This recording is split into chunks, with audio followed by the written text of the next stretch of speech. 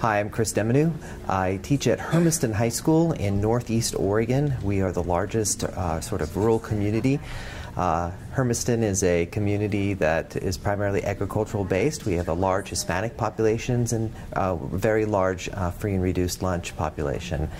At Hermiston, 2 years ago, we started our first Career Choices program, freshman transition, and I've been teaching that program for the last 2 years. And last year, we piloted a few of the Get Focused, Stay Focused programs, and we're doing a full school rollout of the Get Focused, Stay Focused.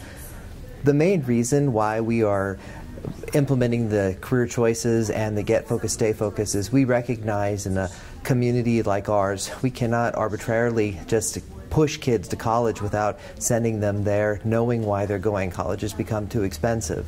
And what the Get Focused, Stay Focused does is helps us send our kids in the right direction, a focused direction, where they don't waste their money and make informed decisions. So many of our kids, the best choice is maybe community college or trade school, and just going to the state college because that's a good place to go find yourself doesn't really work anymore. We need to be informed about how we send our kids and where they go.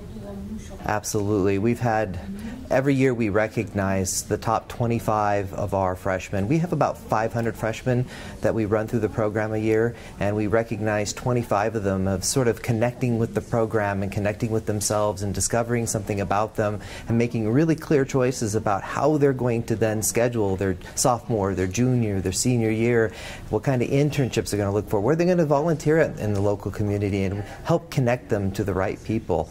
It's been really exciting. I can think of one student in particular came in and he was just really interested in weather, and through our class we helped sort of direct him a little bit, and he came up with a weather forecast for our freshman connections class every single day and posted those, and that has allowed him to choose specific science classes and get connected with the weather service in the community just next to us. And so it's opened doors for him that if this class, this freshman connections career class didn't exist, it would not have happened.